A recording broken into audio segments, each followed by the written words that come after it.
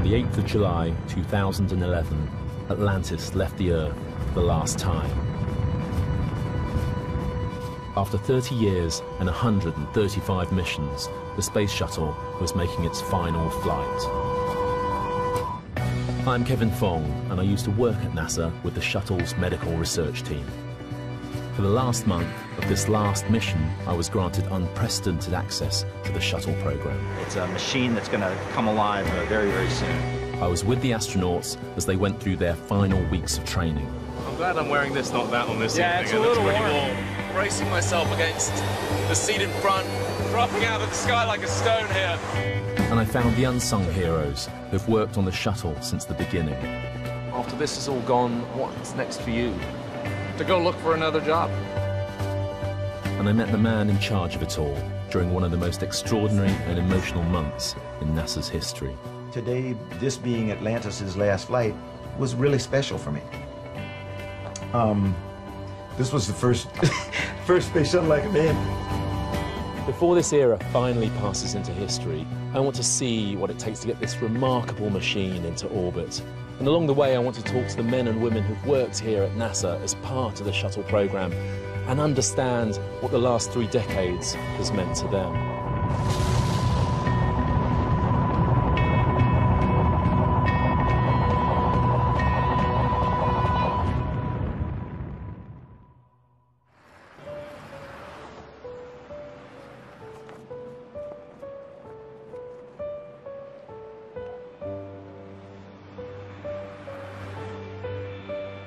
30 years ago, I was sitting in an assembly hall at school, watching the first shuttle launch off the Cape on a colour television, and back then, I never imagined that I'd get a chance to work here.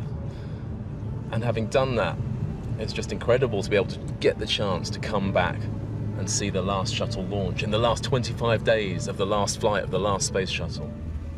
Thank you. I'm on my way to Johnson Space Center in Houston, Texas. Johnson's home to the astronauts and their training ground, and it's where I used to work. They seem to be expecting me. And I want to say hello to some friends in my old department, the Shuttle Medical Research Team. Guys, this was your doing? Yeah, a little bit. How are you? How are you? Good to see you, Manish. Good to see you. How are you? Fine. How you doing? It's good to see you. Got your flag. Oh, yes. Yeah. Is it strange with the shuttle finishing now? Oh, I know it's sad. I hate to see that, but... You've been with the program all along, haven't you? 25, yeah, I've been here 25 years. So it's weird to see it go, isn't it? I know, yeah, it is sad. Today I've been invited to see the final shuttle crew and the mission control team being put through their paces. This is Mission Control, the nerve center for shuttle flight operations. Commander Chris Ferguson is in charge of this final shuttle crew. They have a grueling day of simulations ahead of them. It's a full dress rehearsal for their worst nightmares. All right, Rich, you're all ready? I'm ready. This is a high-fidelity, full-motion simulation. Everything is replicated, down to the last detail. To the crew and mission control, it will feel like the real thing. What you're seeing there is this little cabin, and on the inside, those black boxes are TVs facing into that cabin, showing them exactly the view that they're going to get during all of these launch scenarios, all of the emergency abort scenarios. They have a pretty good idea from being in that what it's going to be like if things go wrong on the day.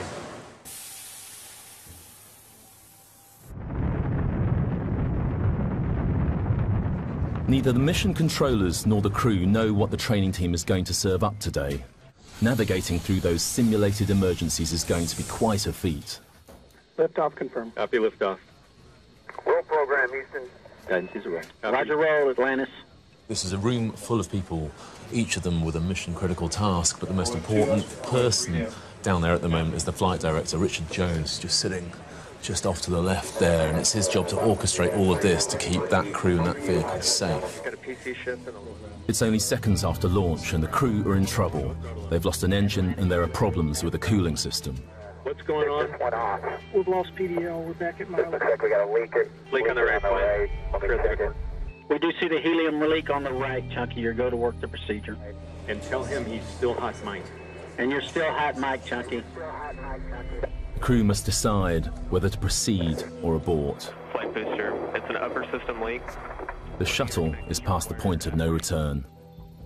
From here, they either continue to space or perform an emergency landing across the Atlantic. Thank you. Negative return. Atlantis, negative return. Stay out open. Stay out open, Chunky. It's a tank leak.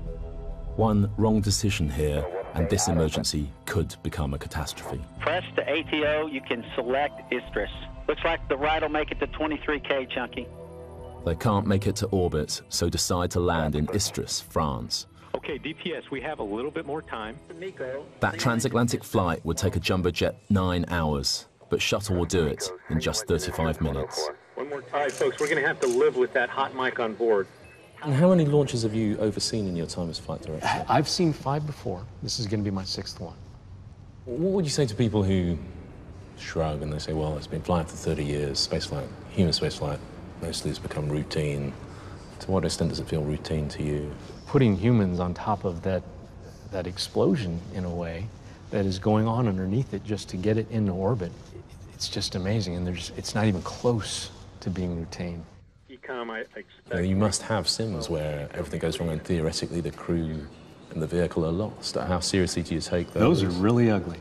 There are scenarios sometimes that you just cannot win. Sometimes you might have to do a bailout, or it's a loss of control. Those feel horrible when you have to go through them, but there's so much to learn when you do go through them. They're almost like, they're pieces of gold. Work the BC X. Helium tank P-low. As the morning unfolds, the crew face launch after launch, each one featuring a new emergency. First pickup. We're going AOA. Do we need all this capability? MTS up is complete. They've chucked the kitchen sink at them. During the launch simulations, they've had engine failures. They've tried to get to orbit, couldn't get to orbit. They then had to fly across the Atlantic, look for a landing site in Europe, and it's far from a foregone conclusion that this simulation is going to work out all right. Abort ATO. Atlantis, abort ATO. Abort ATO. This is Chris Ferguson. Hey, Kevin. Hi, sorry to jump you after a long day in front of After 4 hours in the sim, I get to meet Commander Chris Ferguson. He only found out in January this year that the mission he was preparing for would be the shuttle's last.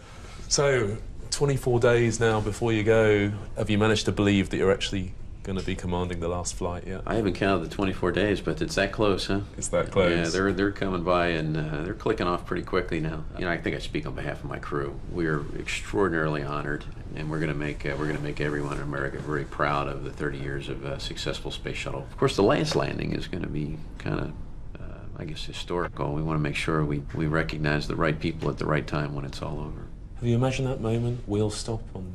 It's going to be hard to capture 30 years of tremendous shuttle operation in a sentence or two when it's all said and done. We'll try to say something that's fitting. Have you thought about what those words are going to be? I have, but I can't let you know now. Oh, come on. No, I can't.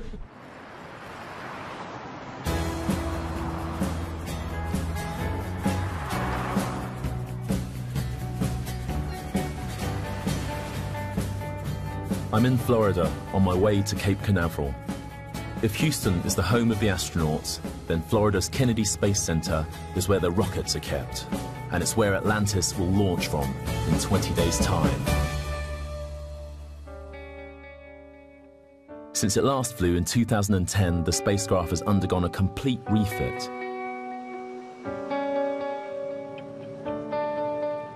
As this mission got closer, it was transferred to the giant vehicle assembly building,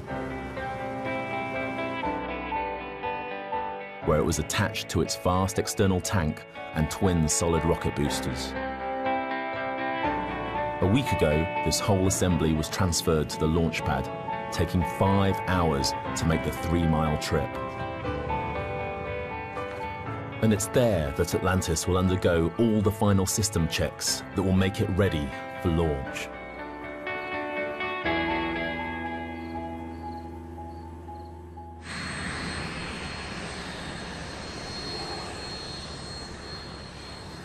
Normally, it's impossible to get up close to a shuttle on the launch pad. But today, an astronaut friend from my NASA days is visiting Atlantis. That's a much better way to come to Florida.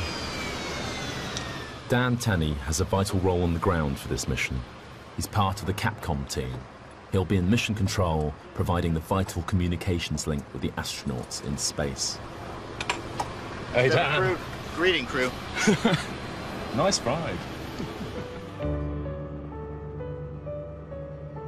Dan has launched on 2 shuttle missions. He knows this journey well. For this final flight, NASA has chosen Pad 39A, the same launch pad that sent Armstrong and his crew to the moon in 1969. So on launch morning, you get out of the Astrovan and, you know, you stand here and you think, it's unbelievable that humans could put something so complicated together, and what an incredible privilege it is, not only to stand there, but hopefully in about 4 or 5 hours, I'm going to be circling the Earth at 17,000 miles an hour. It's really awesome. You look up at the vehicle and steam is coming from it. There's some creaking. There are motors that you hadn't heard before. You know, you feel like it's a beast that is awakening, and you get this awareness that it's a machine that's going to come alive very, very soon. At the base of the launch platform, a glimpse shuttle sleeping in its protective metal cocoon. This is the tail. This is the tail. Of Rudder. the space shuttle. Yeah, here's the rudder and the tail structure. Those tiles, I mean, they're close enough to touch, but you don't touch them. Oh no, you don't touch anything out here. Yeah, we don't touch the flight hardware unless it's a requirement. For a successful shuttle launch, millions of things have to go right. If they don't, the results could be catastrophic. What you can see here in these stainless steel things, there are 4 of them on each SRB, so there's 8 altogether. These are the hold-down bolts that hold the entire stack, the 4.5 million pounds of space shuttle and booster, to the launch platform on these 4 points. Now, what's interesting is at the moment of launch, the moment the SRBs are ignited, there are pyrotechnics on the bolts and they're blown apart to release the space shuttle from the launch platform. Lift off. 30 minutes after the hour. And that's just another component that has to work. Has to work 100%. If one of those bolts were to fail, it would be a catastrophic failure. You cannot turn off the solid rocket boosters, so it's a must-work function.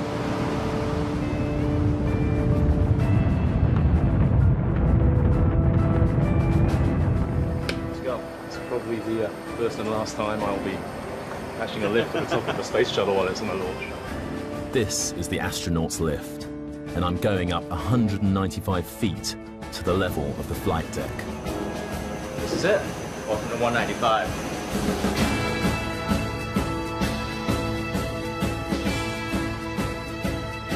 It's where every shuttle crew has entered their vehicle on launch day, and it's a highly restricted area.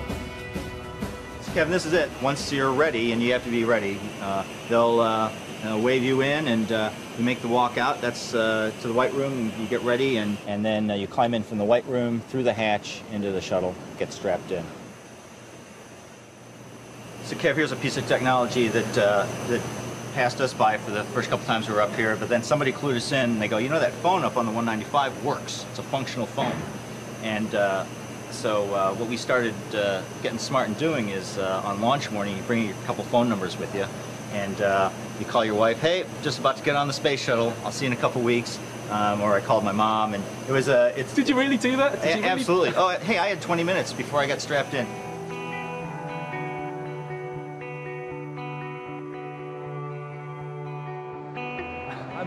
It is just beautiful up here, and you're 200 feet in the air, off the coast, you know, some sunshine, breeze in your hair, and you're parked next to a hydrogen bomb. And if you're the crew, you're just about to get into a machine for the next few days, if not few months, and leave the Earth at 17,000 miles an hour.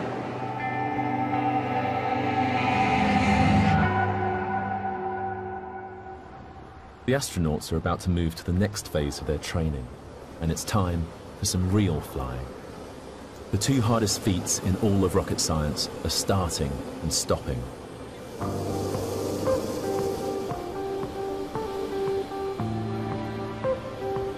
Commander Chris Ferguson and Atlantis pilot Doug Hurley are about to practice landings in a specially adapted jet that behaves exactly like a returning shuttle. And they've invited me along for the ride. Looking forward to this. Yeah, these are fun. I mean, it's, you know, we don't do a ton of suited ones, but we do a fair amount, you know, we do a lot of simulators. I'm glad I'm wearing this, not that on this yeah, evening. It's a little pretty warm. warm. The shuttle returns to Earth unpowered and falls from the sky at an angle 7 times steeper than a commercial jet. Our shuttle trainer, which is a modified Gulfstream II business jet, it has the exact same flying qualities of the space shuttle. Of course, in order to get the flying qualities of a space shuttle, you need to employ drastic techniques, like you need to deploy the landing gear at 30,000 feet, and the engines are actually working to push the shuttle training airplane backwards. It's a tremendous rate of descent. I still remember my first experience. It was 30,000 feet. I looked down at the runway. There's a tiny little strip right under my left arm, and I said, there is no way we are going to possibly land on that thing. And he says, okay, you ready? I'm going to show you. And, you know, it's amazing. You come downhill really fast, and but it works. And the space shuttle's the same way. So I'm about to get on this aircraft.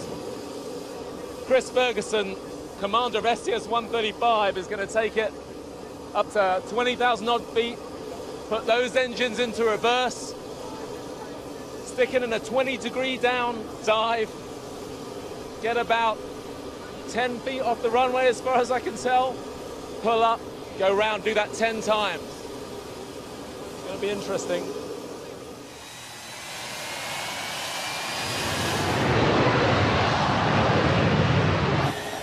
The shuttle is designed so it can be steered at hypersonic speeds in the upper atmosphere. But as it gets closer to home, below the speed of sound, its short wings mean that it sinks like a stone.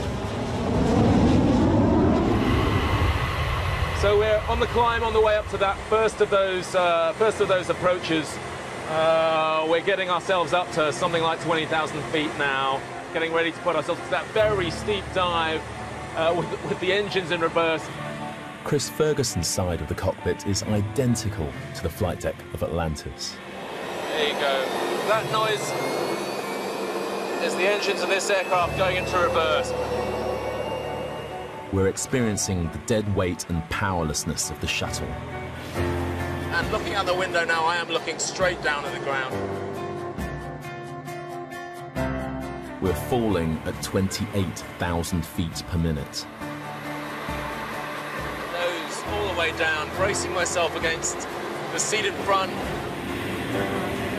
Feels like you're falling out of the sky here. And just a few feet from the ground, we pull up and soar back into the sky.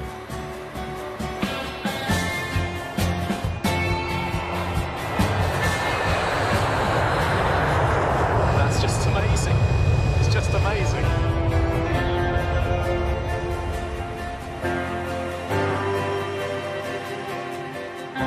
We'll have come down 16,000 feet by the time we're lined up with the runway. You really do feel like this thing's pointed right at the ground. Dropping out of the sky like a stone here. A mission commander has to complete at least 1,000 of these practice runs before they fly the real shuttle. Chris Ferguson has completed 1,400.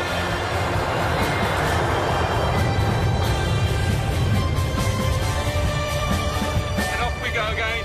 It's just an incredible ride. It's just amazing.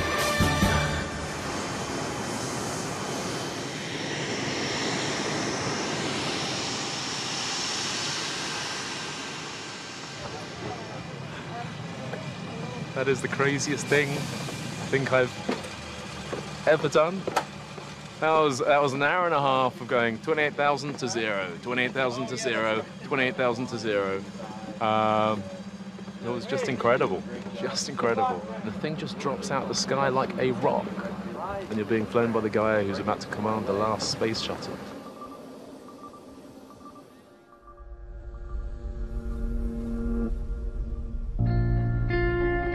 During its mission, there are many phases when the shuttle is under extreme stress. The fierce heat of re-entry is more than enough to destroy an unprotected vehicle. On the 1st of February 2003, Space Shuttle Columbia was due to return from a 16-day mission. In Columbia, Houston, we see your tire pressure messages, and we did not copy your last. Instrumentation, Max? Flight Max, those are also all. Columbia, Houston, UHF, comm check.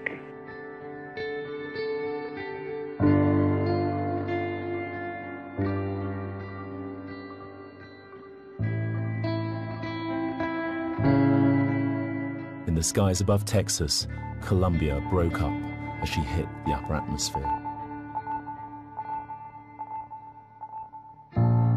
Her insulating shield had been damaged on takeoff, and she could not survive the heat of re-entry. All 7 crew members were lost.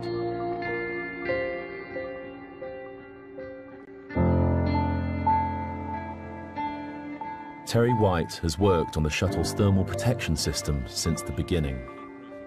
His last job is to make Atlantis ready for mission. With Atlantis on the launch pad, he showed me around another shuttle, Discovery, which flew her last mission in February 2011. The orbiter sees extreme temperature of about 3,000 degrees Fahrenheit on re-entry, so it's really important to have the thermal protection system intact to make sure that the orbiter, its payload, and the astronauts get home safe. All right, were you to take one of the tiles off of the vehicle, this is what it would look like. That's a lot lighter than it looks like it should be. That feels a bit more like a polystyrene block. Yes, that's the closest thing it's similar to. These are easily damaged. You can actually hear one.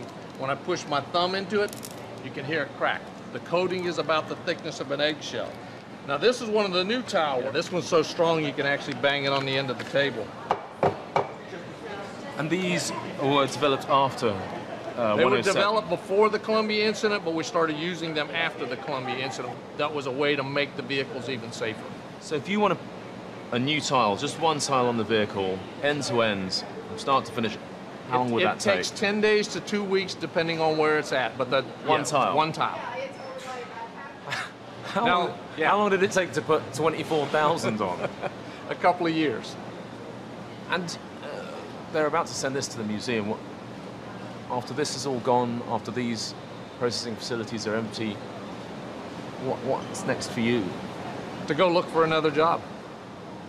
I've been doing this for 33 years, but I'm not quite ready to retire, so I'll go look for something else to do.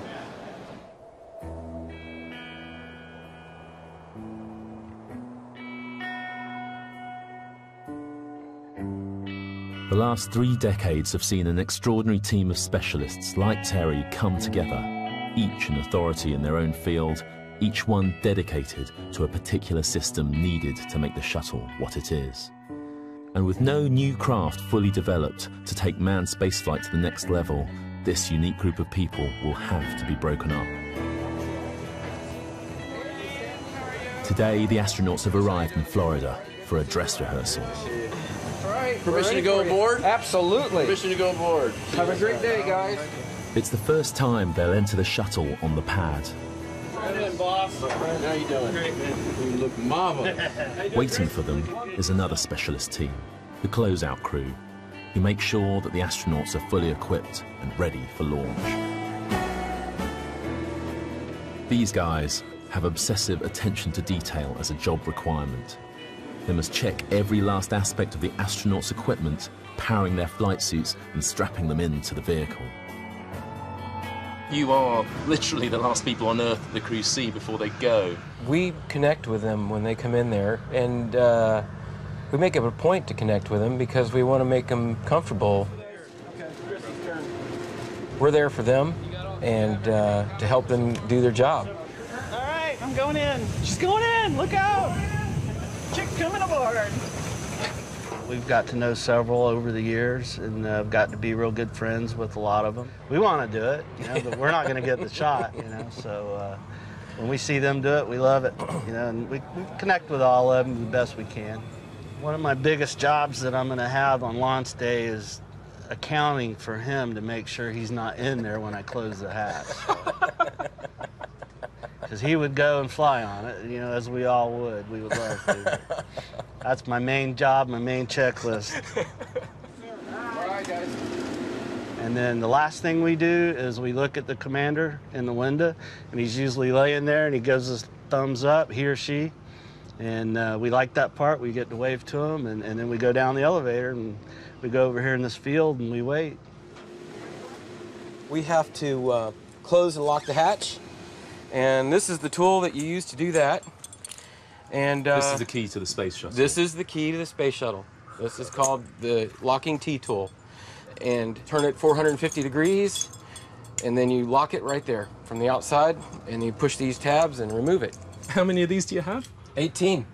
Always good to have spare keys for the space shuttle, I should Yes. imagine. I just quite like this remove before flight label. You don't want to take off with the key still in the door. No.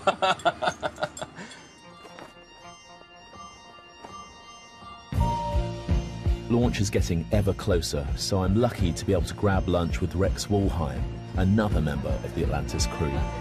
I want to know how being an astronaut affects those closest to them. It's really tough on the families. How's your family cope? And my kids, since they really can remember, I've been an astronaut, so they've always known this is part of my job. And the first time I told them, I didn't tell them for a few days that, hey, I'm going to the space shuttle, you know, and I'll be gone for a couple of weeks. You know, I kind of told them in their rooms, and they were, you know, 3 and 5 at the time. And they kind of like, okay, you know, it's like everybody does that. So it wasn't a real big deal for them, and it's kind of a vague memory now. But since then, they kind of know this is what Dad does. Who finds it hardest out of everyone on launch day? On launch day, the spouses. Definitely the spouses. It's hard on them, especially my wife. It's hardest on them. They understand what we're going through, and they don't have a sense of control over it like we do when we're in the cockpit.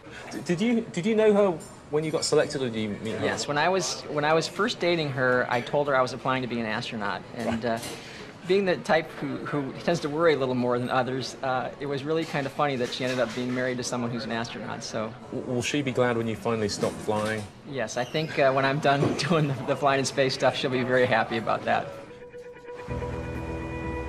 In less than a week, the astronauts will arrive in Florida for the final time. They'll go into quarantine in dedicated, if somewhat Spartan, crew quarters, where every astronaut since Apollo has spent their last days on Earth. Cameras are rarely allowed here, but before the crew of Atlantis arrive, my friend Dan Tanney gives me a guided tour. This is really our home away from home down here. It's awesome. When you come down, fly T-38 in, the crew will, and then you make the drive over here, and just make this walk, and once you get in the elevator, you think, oh, this is unbelievable. This is a real thing. Dan introduces me to Gloria and Dolores, two of the most important people to the astronauts in isolation. All right, so first of all, these are the folks that keep us happy down here, and you want happy crew because they provide the food. One of the things that we do in the kitchen is to try to make everything as homemade as we possibly can. And everything that we feed them and put on weight, they put on weight, Yeah. they lose up in space. Well, So. we tried to. One of the things that, you know, I didn't know, about a week before launch, there was a sheet that came around and says, what kind of sandwich do you want, you know, on orbit? Mhm. And I went, sandwich? What? Yeah. And I don't know, ham and cheese, I guess. And so the morning of launch, these folks make sandwiches for the crew, pack them away in a bag, and they're on the shuttle with us, under the seat. You tie it to the seat so that it doesn't float away. Mhm. And then as soon as you get into orbit, take off your suit, you can have a sandwich. And I didn't know that, so it's... And you also ham and cheese. Mine was ham and cheese. it turns out. And the biggest majority of them, peanut butter and jelly. Jelly. It's a sin to say that. The quarters are set up especially for each new crew. I meet manager Judy Cooper in the astronaut common room. Judy has been here since the beginning, looking after astronauts and their families in the run-up to launch. I've been here since STS-1. I came on board in 1979, and it was the most exciting thing that you could ever imagine. Everybody you ran into, every engineer, every tech, every astronaut, it didn't matter where they worked, they would have done it for free. That's how cool it was. I mean, you're working on the space shuttle. What else could be better than that? I asked Judy about the toughest times she's faced here, and she spoke about the first shuttle accident, Challenger, in 1986.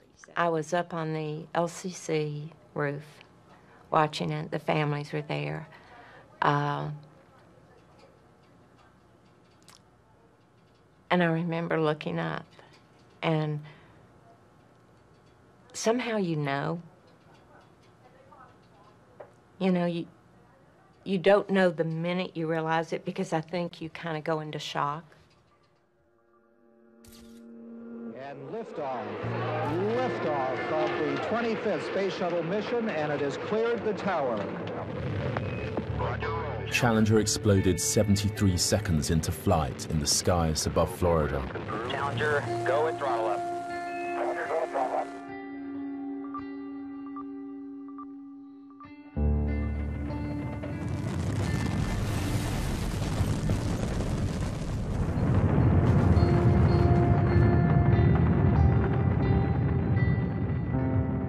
A fault in one of the solid rocket boosters caused a catastrophic failure.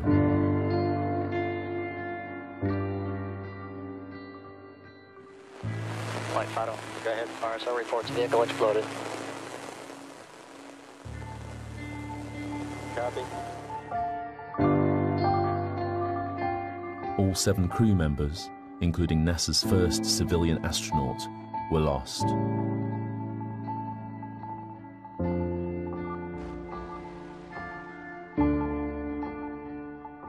It's just so sad, because this was such a great crew, and to me they're still great.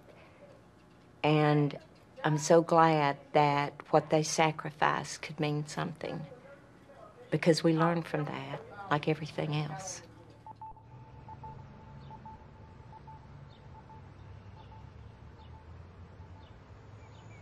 You're never, ever going to make human space exploration completely safe. It's always going to be like this. This is a memorial to all of the NASA astronauts who've died either while training or on mission. And look at that monument. There is plenty of space for more names. It will always be like this. Exploration will always be risk. And without risk, there is no progress. First Challenger and then the Columbia accident cast long shadows over the program and caused NASA to search its soul. They sought to learn from their mistakes and make Shuttle ever safer. With the flight of Atlantis days away, I want to see one of the more recent weapons in that armory. Kenny, this is your office here. This is it. If you will, let's open this up and just undo those snaps, and we'll show the cameras. Kenny Allen is a specialist cameraman. So we can uncover. On launch day, he'll be one of the closest human beings to Atlantis. This is our camera tracking mount. After Columbia, NASA invested $39 million in specialist digital imagers. The pictures taken reveal in minute detail any damage the shuttle experiences during launch. The whole system is top-notch. You won't find anything better than this anywhere in the world right now. There's no way. And Kenny, I see a seat in the middle of this, so that's your throne for the day. On launch day, I come out here and I sit in the seat, and we hear the countdown, and it's getting exciting, and everything's, nerve-wracking. And as soon as the shuttle lifts off and the sound comes in, your clothes, everything, it just starts pounding. And you can see I'm in this little enclosed area, and the sound waves start coming in here, and it really feels like somebody's just punching on my chest.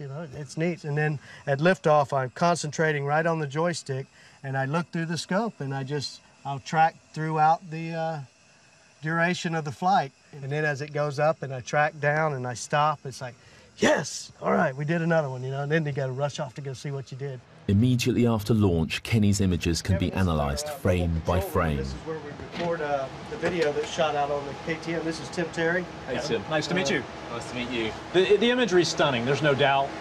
But it's not stunning just for stunning's sake. There's groups of engineers looking at different parts of the shuttle, just like I'm doing here, frame by frame. And they all have their own little interests, their own little department, and they all are looking at things in the minutest of detail, every launch. If the shuttle's tiles were found to be severely damaged, NASA could make a call whether to undertake repairs in space or offload the crew to the International Space Station and abandon the shuttle. You know, you have all these cameras trained on this vehicle because of a catastrophic accident. Well, if you go back and look at the history, 135 space shuttle missions, we've had 2 mishaps. On the Challenger, the only thing that found out what happened, or the only thing that identified what happened, was photo. And in the same thing with Columbia, when the foam hit the wing, it was seen. But what we're here for at the end of the day is to say that shuttle's safe. It's not damaged in any way. It's flying, and we're going to bring those guys home. With 4 days to go, the crew of Atlantis arrive at Cape Canaveral on American Independence Day. That's Chris and Sandy arriving in the jet on the right, and Rex and Doug on the jet on the left. And they're in quarantine now, which means that nobody except for frontline mission operations personnel or close family are allowed within 10 feet of them. Well, good afternoon, everybody. I think it's wonderful that you've all come out to join us when I know, and I certainly hope that you'll have an opportunity to go home and when this is all done and enjoy some barbecue, some fireworks, and some apple pie. The crew now in quarantine, I wanted to find out what goes through the mind of an astronaut as they step away from the public gaze and think of the mission they're about to embark upon. So I went to meet with Dan Tanney again and 2 astronaut friends he trained with. Over the last decade, Dan has spent over 4 months in space. Greg Chamitov put the last bolt in the International Space Station. And British-born Piers Sellers has clocked up over 40 hours in spacewalks. If we go through the arithmetic on it, this is amongst the most risky jobs outside of the military during war there is. I don't even like watching other people's launches, you know, if I'm back here. I never enjoyed it. You know, seeing a launch, it just made me nervous. And it's a dangerous business. Anybody who tells you otherwise is lying. And launch is probably about the most dangerous phase. And the more you know about the vehicle, and the more you know about all the very small margins, you know, there's a lot of risk. So when you're watching, it's nerve-wracking. When you're in it, it's great. Yeah. Because you're going. You've got a procedure. You have something to do. You have a job. Explain that a bit to me, because you know what can happen, you've seen what can go happen, and yet your launches, that's not in your mind. You know, they say when you climb Everest, you know the places where people fell on off and been killed. And for Shuttle, both my launches, you listen for go at throttle up, and you know that this is the moment, right, that you lost Challenger.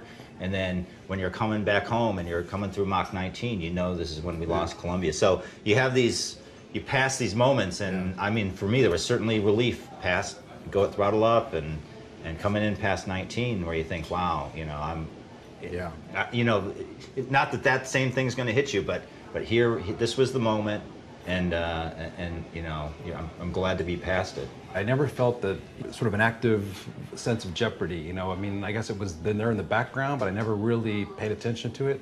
And then coming down on the shuttle, and it wasn't until I got, you know, we touched down, and all of a sudden I just felt this relief, you know, that must have been collected for months about, I'm really home. I'm really going to be back. I'm really going to see my family again. It's really over. It's, you know, we really got back down safely. This is the question that, you know, everybody outside the fence is always going to ask. 30 years of Shuttle, 135 flights. Why did you do it? Why did we do it? It's raised our ability to do things in space from a very rudimentary level to an extremely ambitious level. And now look at what we do. I mean, we have pretty much building sites up there with these gigantic arms flying around doing things. So it's raised the level of technology and engineering enormously over 30 years, so that when we do get around to doing something further out, we'll have a big repository of knowledge and experience to build on. The world's news crews are gearing up for launch day. The astronauts and the hardware are nearing their state of readiness. But there's one thing that's still out of NASA's control. So worrying news, 48 hours to launch, and I've just heard there's a 60% chance that the thing won't launch because of the weather conditions. After all that engineering, all that technology, it comes down to clouds and rain. Just going to find out what's happening. Kathy Winters is NASA's chief weather officer. I wish I had better weather for the forecast, but it is not looking favorable right now. We're going to have some showers and even potentially some thunderstorms in the area by launch time. I'm Kevin Fong, BBC. You have to understand, we're British, so we only ever talk about the weather. And you're the most important weather woman in the world for me today. So I just wondered what it's like to feel the pressure of getting this forecast right, Kathy. I wouldn't call it pressure, I'd call it exciting. It's really more of an exciting situation we get into. It's not really, I guess, a feeling like stress until maybe afterwards, and you're kind of big let down if you do happen to scrub. But so that's kind of how it is. The next stage in Atlantis' countdown to launch is to get fuel aboard its giant external tank. But over the whole of the next day, the weather takes over.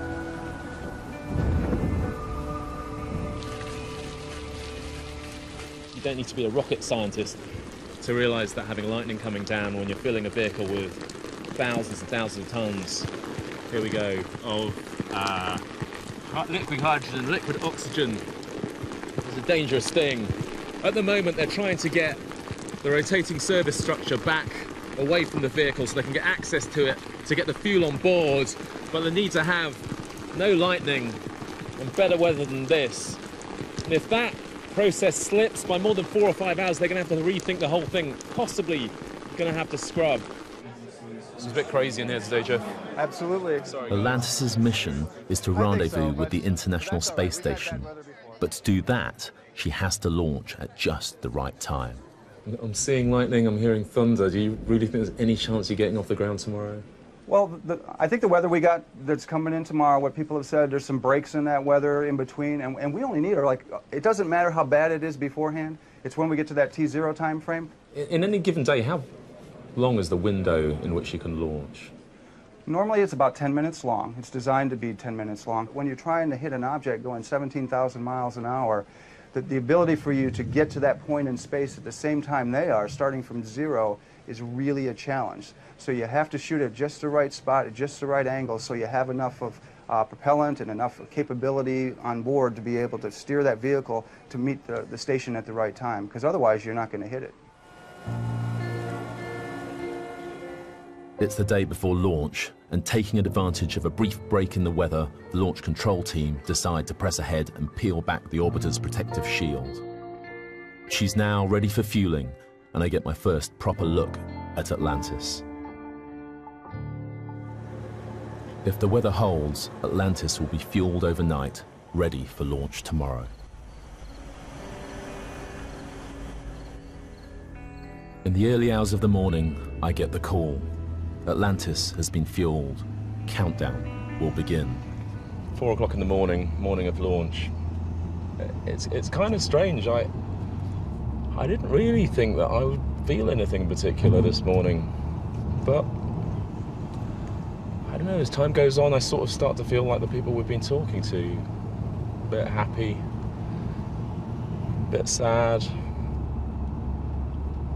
There's a small part of me that doesn't want it to go today, because, you know, then the end doesn't have to start so soon. It's quite unexpected. As I arrive at Kennedy, I see Renee and Travis from the closeout crew preparing to leave for Shuttle on the launch pad. Hey. All right. How are you? Great. You ready for this morning? Yes, sir. Ready. Do you think the weather's going to hold for you today? You know, it's above my area of expertise. So I've had flight crews out there in the rain before, and we ended up launching. So I've seen perfect weather. We ended up scrubbing for a towel site, you know, so who knows? It's a space business. That's what we're in. If it cooperates, we'll get her off the ground safe. You know, if it's not safe, we won't go.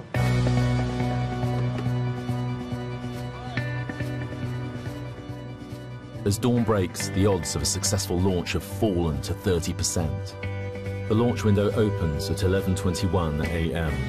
If the weather forecast for that time isn't good, countdown will be scrubbed.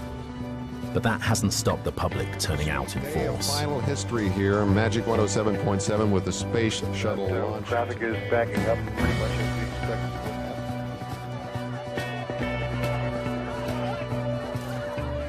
At 7:35 a.m., Chris, Doug, Rex and Sandy leave crew quarters for the 3-mile journey to the launch pad.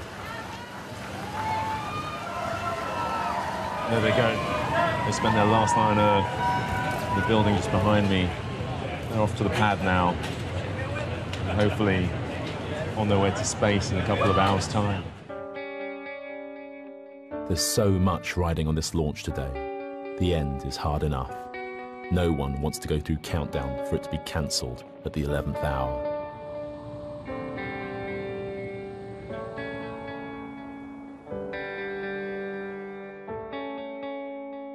Up on level 195, Renee and Travis are there to meet the astronauts and prepare them for flight. In Houston's mission control, Richard Jones tells his team to expect a decision. We're getting close, folks. Expect a go, no-go in the next 10 or 15 minutes.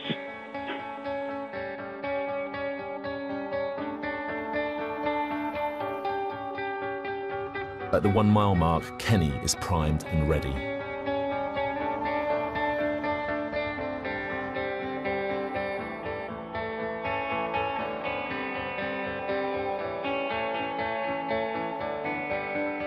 And by the countdown clock, Terry White is watching. For opening the vent doors? Yeah. Okay.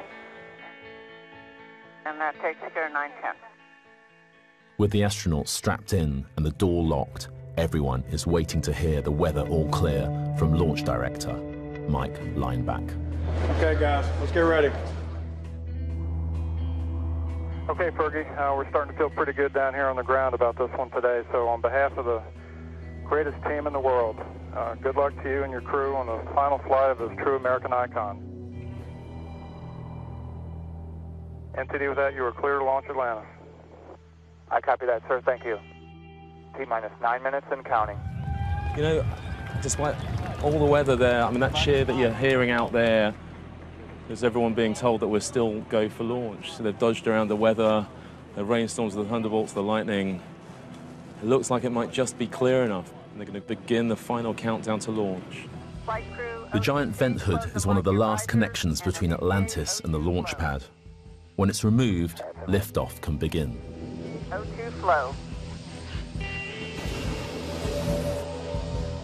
T-minus 35, 33. Clock will hold at T-minus 31 seconds due to a failure. FIDO flight, we're holding at 31. FIDO copies. The launch is suddenly held. A sensor is saying that the giant vent hood hasn't retracted and locked. To verify using a camera, and we're positioning camera 62 right now.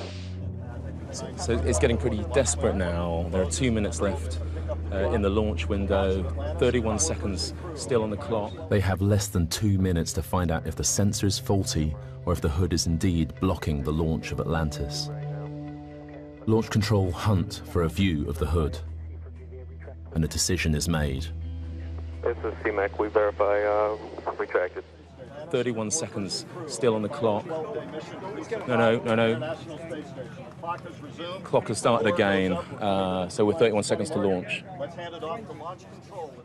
TLS says go for auto sequence start. Redundant set is counting. Copy. 10 seconds. Copy, TLS says go for main engine start.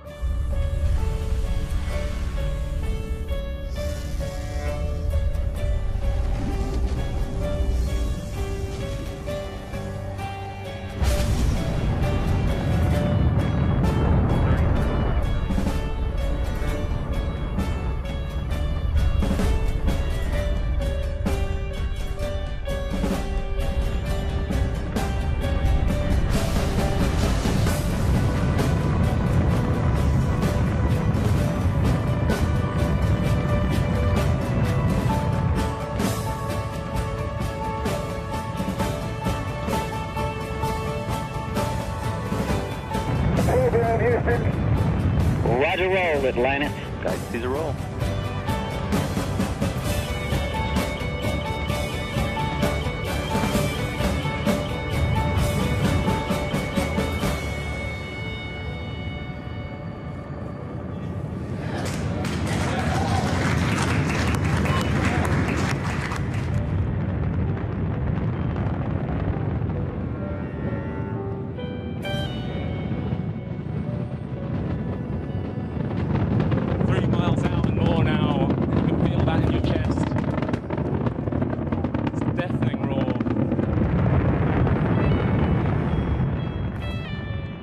Atlantis, go at throttle up, no action, DPDT. Go with throttle up, no action on DPDT. Single engine, Zaragoza, 104. 2 minutes after launch, the solid rocket boosters detach and fall back to the sea.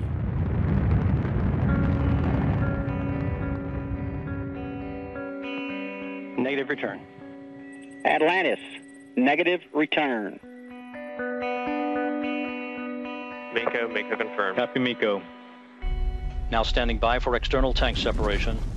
As she pushes through the Earth's upper atmosphere, Atlantis detaches from its external tank. Chris, Doug, Sandy and Rex are in orbit.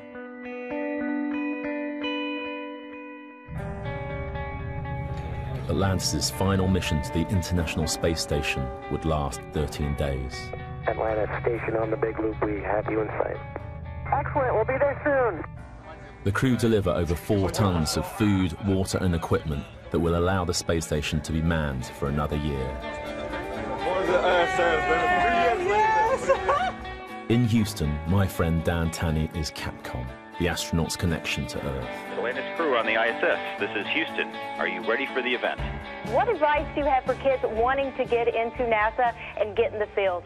Well, I think our advice would be just to work really hard in school, especially in science and math, because that's very, very important in this business. Sandy, Chris, could you guys turn a flip for us in zero gravity? All right. Look at Chris. I love it. There you go. I like the socks. Very That's nice. awesome. Very nice.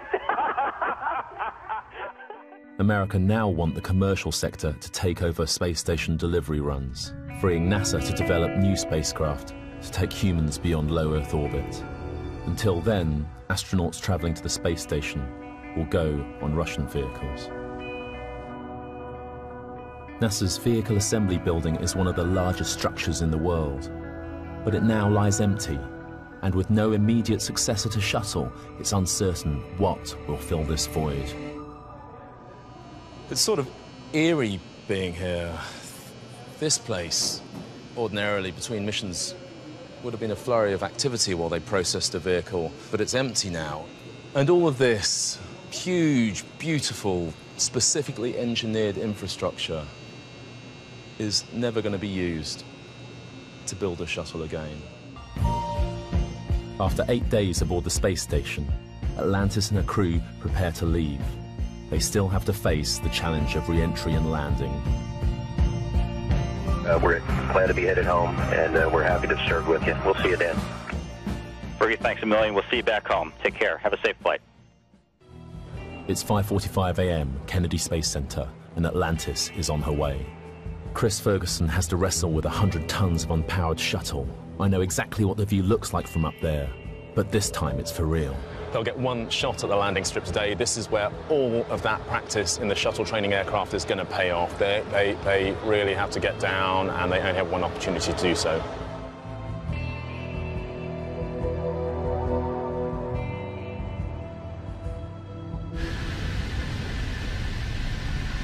Landing gear down and locked.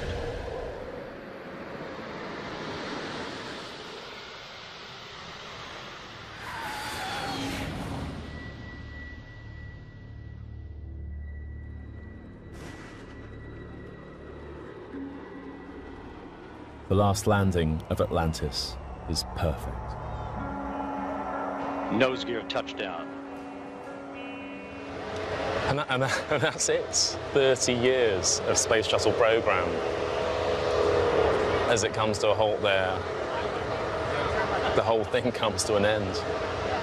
After serving the world for over 30 years, the Space Shuttle's earned its place in history, and it's come to a final stop. Thank you, Columbia, Challenger, Discovery, Endeavour, and our ship Atlantis. Thank you for protecting us and bringing this program to such a fitting end. God bless all of you. God bless the United States of America. It's a difficult day for everyone, including someone I've known for many years, Charlie Bolden, the head of NASA. He's had to convince the world that it's the right time for Shuttle to come to an end. Oh, how you doing? Charlie. Good to see you. Great to see you. Fantastic, fantastic. Thanks for talking to me. Well, do you think that we'll ever see a vehicle as complex and as capable as the Space Shuttle again? You know, Shuttle is an incredible technological marvel.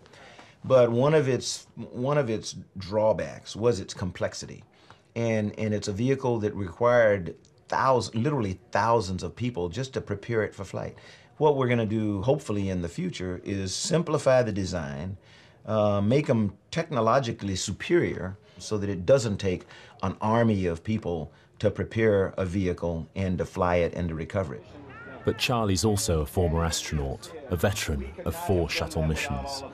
This being Atlantis' last flight was really special for me. This was the first space shuttle I commanded, so that made it really special. But as the administrator of NASA, you know, my job is to do what I don't do very well, and that's to stand in front of people and try not to be emotional. You know me a long time, and I'm just not a person who cannot be emotional. I love these people. I love the vehicles. I love the program. I love what they stand for. The final shuttle mission marks the end of an incredible era. This week, NASA will let go of thousands of its brightest and best. Like me, they got an opportunity to do the flying. But we owe an incredible debt of gratitude to the thousands, literally tens of thousands, if not hundreds of thousands, of folk around the country who made all this possible. Toughest thing for you today? Yes, it is. 32 years ago, I was loaned to this building for 3 weeks to work on the shuttle.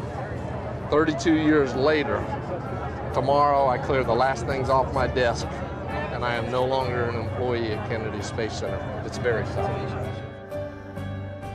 What are people going to remember Shuttle for? What is its legacy going to be? You know, all they have to do is go outside on a clear night at the right time, and they can see the space station go over, and couldn't have been done without the shuttle. I hope it's remembered as the biggest, proudest icon of America. I really do. Nobody else has done it. I want to think that what we have done here, what we have accomplished, will lead to something equally as great. And I choose to look at it that way. You're going to miss Shuttle? Sure, in a way. But again, I have to look forward. You can't spend time looking backwards. You got to keep looking forward. So for me, Shuttle is more than a machine. And having spent a month in the company of the people who made it happen, I've come to realize that its legacy is far richer than I ever imagined. You know, it's not the science or the engineering.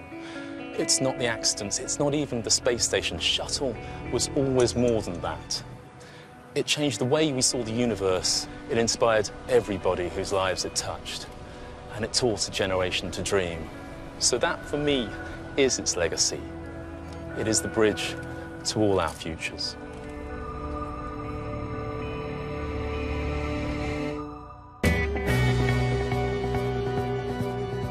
And to delve further into space, a selection of programs charting America and Russia's attempts to reach for the moon and beyond are available now on BBC iPlayer.